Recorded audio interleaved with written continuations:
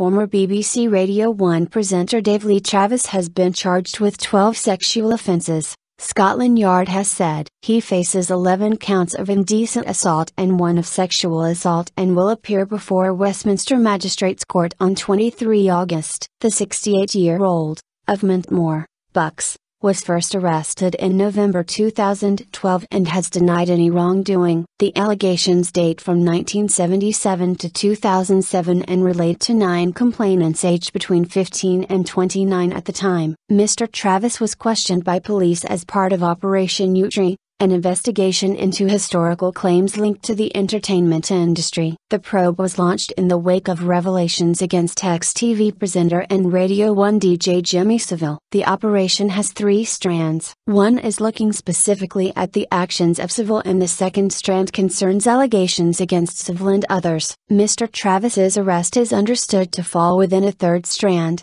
relating to alleged complaints against other people unconnected to the Savile investigation. Mr. Travis is best known for his 25-year stint on BBC Radio 1, which ended in 1993. He also presented editions of Top of the Pops on BBC TV in the 1970s and 1980s. In a statement, the Crown Prosecution Service said it had authorized police to charge Mr. Travis. It said he had been charged under his real name of David Patrick Griffin. Alison Saunders, Chief Crown Prosecutor for CPS London, said, "We have carefully considered the evidence gathered by the Metropolitan Police Service as part of Operation Yewtree. Having completed our review, we have concluded that there is sufficient evidence and it is in the public interest for Mr. Griffin to be charged."